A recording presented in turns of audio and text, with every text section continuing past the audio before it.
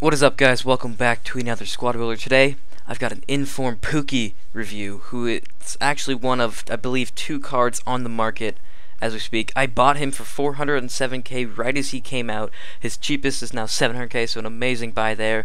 And because of yesterday's Eto review, and people accused me of playing 2 games with somebody, I'm now gonna have to show you guys how many games I played and how many goals I scored. So he scored 5 goals in 9 games for me, which I don't think is an accurate representation, because the first few games I honestly didn't play well. But we're going to quickly look at his finishing and his in-game stats. He's got 85 finishing, 80 long shots, 3-star skill moves, and 4-star weak foot. But his physical attributes are amazing for a silver. You know, he's got 89 acceleration, 86 sprint speed.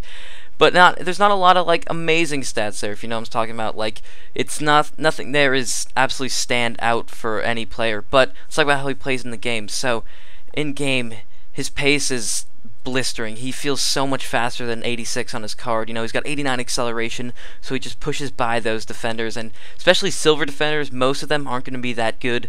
I mean, if you're going to play in the Silver Cup, though, you're probably going to come up against a lot of like the best silver defenders. But, you know, he held his own against players like Ogbonna, Chiellini. He didn't win every time, but he definitely was able to beat them occasionally, which is very, very good. I don't know, most gold players can't do that.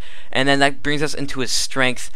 Pukki's strength is actually fairly decent. You know, he actually many times was able to hold off Felipe Santana for me, or someone like Chiellini for a little bit, and that's really impressive to me, especially as a silver. So with the combination of his strength and acceleration, he just gets by people really, really well. And then his shot, guys, his shot is unbelievable. It is so good. He always gets it on target, or at least it's always challenging the goalkeeper or a yard away from challenging the goalkeeper. I really enjoyed playing with him because of his shot. I had a lot of shots where it would hit the post or hit the crossbar. That was basically the first 3 games I played with him. I couldn't score because I kept hitting the crossbar or the post. But afterwards, after those first 3 games, I started to score a lot more with him. He feels really good on the ball. He's got amazing dribbling. He weaves in and out of defenders. You know, he's only got 3-star skill moves, which is definitely a huge weakness for him. But his dribbling is just so good. You saw in some of those clips where he just weaved in and out of defenders. You know, fake shot, say what you want about it, is very effective, so you can use that with Pukki. He's very good. He's pretty tall as a striker as well. He's 5'11", which I did not expect. I did not know he was 5'11" going in. But, you know, he's got medium work rates, which is just, that's awful for a striker. I really didn't like that about him. Sometimes he was just completely out of position. Felt like he was in the position of more of a cam than a striker at points, just where he was on the pitch.